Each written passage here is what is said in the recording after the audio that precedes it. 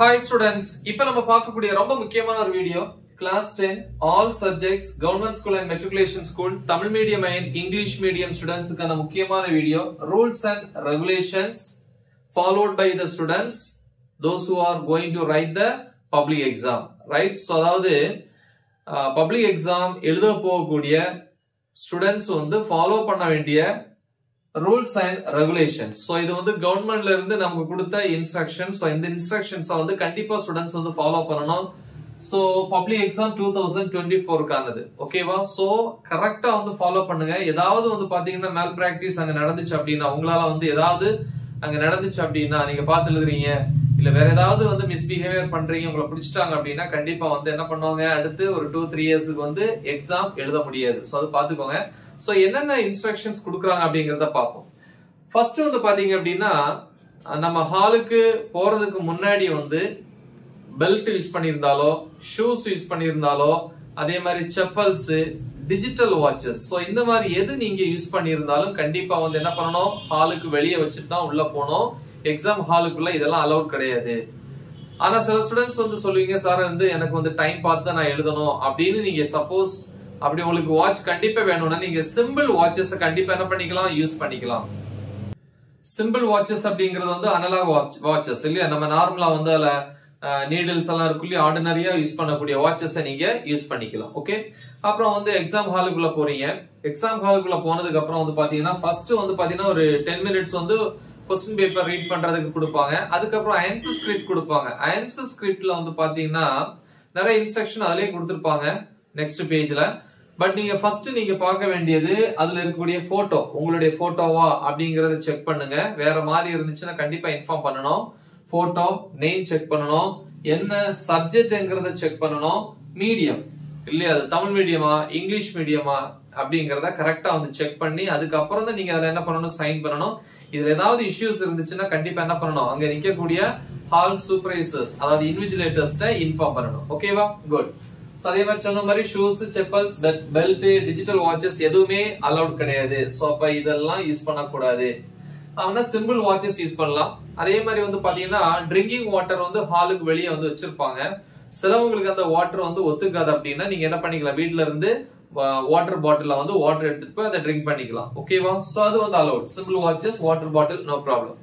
அதே மாதிரி வந்து எழுதிட்டு இருக்கும்போது பக்கத்துல வந்து பென்சில் ஸ்கேல் இந்த மாதிரி வாங்க அலோவ் பண்ண மாட்டாங்க. எல்லாருமே இண்டிவிஜுவலா என்ன பண்ணணும் pencil scale rubber sharpener blue and black pen இல்லையா சிலவங்க வந்து ஃபுல்லா ப்ளூ பென்ல எழுதுவீங்க சிலவங்க பிளாக் பென்ல எழுதுவீங்க. ஏதாவது ஒரு கலர் தான் யூஸ் பண்ணணும். ஹைலைட் பண்றதுக்கு இம்பார்ட்டன்ட் பாயிண்ட்ஸ் வந்து அண்டர்லைன் பண்றதுக்கு நீங்க என்ன பண்ணிக்கலாம் ஒன்னு ப்ளூ அல்லது பிளாக்கோ யூஸ் பண்ணிக்கலாம். இப்ப ப்ளூல நீங்க எழுதிட்டு இருக்கீங்கன்னா பிளாக் பென் யூஸ் பண்ணிக்கலாம்.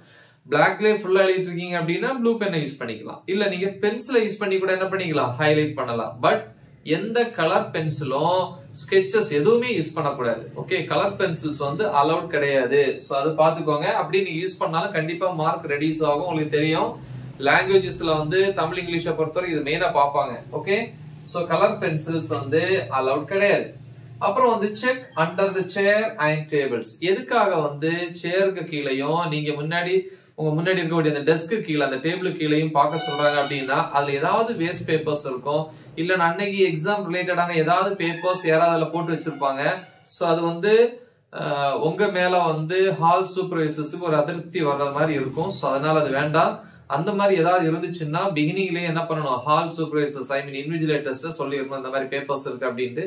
அது அப்புறம் எடுத்து அவங்க என்ன பண்ணுவாங்க டஸ்ட்பின்ல போட்டுருவாங்க. ரைட். சோ அதனால நீங்க எக்ஸாம் ஹால்ல போய் உட்காரும் போது சேரு கீழேயோ அதே மாதிரி டேபிள் கீழேயோ ஏதாவது தேவையில்லாத பேப்பர்ஸ் இல்லையா இருக்கிற பேப்பர்ஸ் எதுவுமே தேவையில்லதான் இல்லையா நீங்க எக்ஸாமுக்கு தேவையில்லாத எதுவுமே தேவையில்லை. ரைட். சோ அந்த மாதிரி வேஸ்ட் பேப்பர்ஸ் எல்லாத்தையும் எடுத்து என்ன பண்ணி டஸ்ட்பின்ல போட்டுருணும். அது பாத்துக்கோங்க. அதே மாதிரி never dear of the pages in answer sheet. இந்த ஆன்சர் ஷீட் வந்து பாத்தீங்கன்னா நம்பர் ஆஃப் பேஜஸ் எல்லாம் சேர்ந்து ஒரு புக்லெட்டா தான் இருக்கும். அதே மாதிரி நீங்க வாங்குற அடிஷனல் ஷீட்டும் வந்து 4 பேஜஸா இருக்கும். தயவு செஞ்சு என்ன பண்ணாதீங்க நீங்க வந்து நார்மல் எக்ஸாம் ஹால்ல நீங்க பண்ற மாதிரி பேப்பரை என்ன பண்றது சிங்கிள் ஷீட்டை வந்து கிழிக்கிறது அந்த மாதிரி இருக்கக்கூடாது. எக்காரணத்தை கொண்டு அவங்க தரக்கூடிய புக்லெட் அப்படியே தான் இருக்கணும். அதை கிழிச்சு எழுதக்கூடாது. ரைட். சோ அது வந்து மைண்ட்ல வச்சுக்கோங்க. ஓகே, அதே மாதிரி வந்து ஸ்கிராட்ச் அவுட் ஏதாவது வந்து எழுதிருப்பீங்க எழுதிட்டு என்ன பண்ணீங்க ஒரு பேஜுக்கு வந்து இப்படியே அடிச்சிருப்பீங்க தப்புன்னு சொல்லிட்டு அடிச்சிருப்பீங்க. இப்போ ஒரு 3 லைன்ஸ் 4 லைன்ஸ் 5 லைன்ஸ்னா கூட அடிச்சிட்டா பிரச்சனை இல்லை. பட் ஒரு பேஜ்ல நீங்க அடிக்கிறீங்க அப்படின்னா கண்டிப்பா வந்து இது என்னால் அடிக்கப்பட்டது இல்லையா. சோ இதுல எழுதிருக்க பாத்தீங்களா என்னது, திஸ் இஸ் ஸ்கிராச்ட் பை மீ அப்படின்னு சொல்லிட்டு கண்டிப்பா நீங்க அதுல எழுதணும். அப்பதான் அவங்களுக்கு தெரியும், ஓஹோ நீங்க தான் வந்து அதை வந்து தேவையில்லைன்னு சொல்லி அடிச்சிருக்கீங்க. ஓகேவா. சோ அந்த எவிடன்ஸ் கண்டிப்பா நீங்க அது எழுதணும். முடிஞ்ச வரைக்கும் ஃபர்ஸ்ட் பேஜ் மொத்தமா அடிக்கிற மாதிரி இருக்கக்கூடாது. அப்படி இருந்துச்சு அப்படின்னா திருப்பி நீங்க அதை எழுதணும். அதுக்கப்புறம் வந்து தனியா வந்து சைன் வாங்குவாங்க. சோ இந்த மாதிரி நிறைய ஃபார்மாலிட்டிஸ் இருக்கு. அதனால முடிஞ்ச வரைக்கும் கொஸ்டினை வந்து ப்ராப்பரா ரீட் பண்ணி அவசரப்படாம பொறுமையா கரெக்டான ஆன்சரை எழுதுங்க. ஓகே. சோ அது ரொம்ப ரொம்ப முக்கியம். அப்புறம் வந்து பாத்தீங்கன்னா ஹைலைட் பண்றது இல்லையா, மெயினா வந்து மெயின் பாயிண்ட்ஸ் ஹைலைட் பண்றதுக்கு பென்சிலோ அல்லது ப்ளூ ஆர் பிளாக் பென் அந்த மாதிரி யூஸ் பண்ணிக்கலாம். அதே மாதிரி வந்து டோன்ட் ஸ்ட்ரைக் த ஆன்சர்ஸ், அதாவது இப்போ வந்து ஆன்சர் எழுதிட்டே இருப்பீங்க, ஏதாவது ஒன்று இப்படி எழுதிட்டே இருப்பீங்க.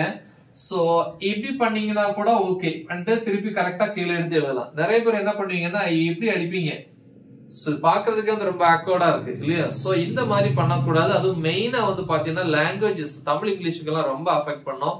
சோ அந்த நீட்னஸ் வந்து கண்டிப்பா பேப்பர்ல இருக்கணும். சோ இந்த மாதிரி பண்ணக்கூடாது. ஓகேவா. சோ அது வந்து பாத்துக்கோங்க. சோ அப்ப ஒரே ஒரு அடி தான், இப்படி அடிச்சுட்டு கீழே எழுதலாம். இல்ல ஒரு ஏரோ மார்க் பண்ணிட்டு சின்ன ஒரு ஏதாவது கண்டென்ட் எழுதணும்னா இந்த இடத்துல அப்படி எழுதிக்கலாம்.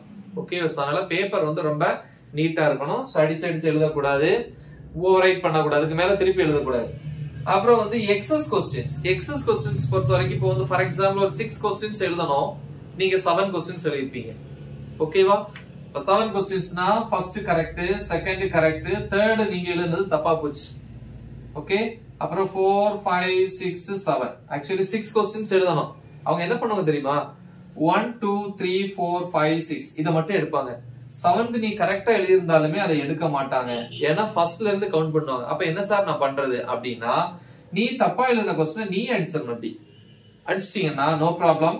இதை விட்டுட்டீங்கன்னா 1 2 3 4 5 6 அப்படின்னு கவுண்ட் பண்ணுவாங்க. சோ இது வந்து ரொம்ப ரொம்ப முக்கியம். சோ எப்பவுமே ரொம்ப கேர்ஃபுல்லா இருக்கணும். பேஜ் நம்பர்ஸ் போடுறதும் சரி, லாஸ்டா வந்து எத்தனை அடிஷனல் ஷீட்ஸ் வாங்கியிருக்கீங்க அப்படின்னு சொல்லி கவுண்ட் பண்ணி என்ன பண்ணணும், ஃபர்ஸ்ட் பேஜ்ல வந்து ஃபில் பண்ணணும். சரியா. சோ இவ்வளவு விஷயங்களை வந்து நீங்க என்ன பண்ணணும், கரெக்டா வந்து ஃபாலோ பண்ணணும். சோ எந்த பிரச்சனையும் எந்த இஷ்யூ இல்லாம நல்லா எக்ஸாம் எழுதிட்டு வாங்க. ஒவ்வொரு சப்ஜெக்ட்டுக்கும் நம்ம என்ன பண்ணுவோம், தெளிவான ஐடியாஸ் கொடுப்போம். சோ இந்த மாதிரி எழுதணும் அப்படிங்கறத சோ ஒவ்வொன்னா பார்ப்போம். சோ எனிவே ஒரு முக்கியமான ஒரு வீடியோ. அதே மாதிரி 10th பொறுத்த வரைக்கும் எல்லா சப்ஜெக்ட்ஸுக்குமே மோஸ்ட் இம்பார்ட்டன்ட் கொஸ்டின்ஸோட வீடியோஸோட லிங்க் இந்த வீடியோ டிஸ்கிரிப்ஷன்ல ஆட் பண்றேன். நல்ல தெளிவா பிராக்டிஸ் பண்ணுங்க. Right the example. All the best. Thank you.